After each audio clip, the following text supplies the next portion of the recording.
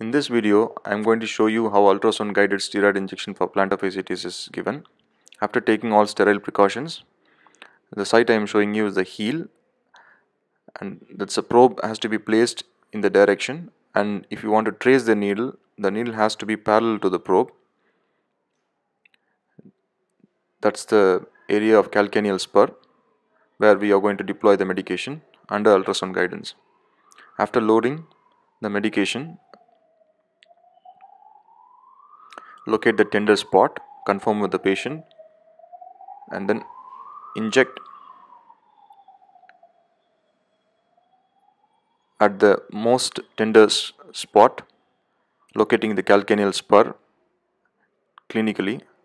And now you can see the needle on the ultrasound screen, the glistening silver like needle you can see, and now you can see the deployment of medication, a bubble like space around the needle where the medication is getting deployed.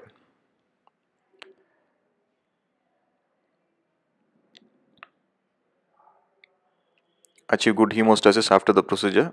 Thanks for watching.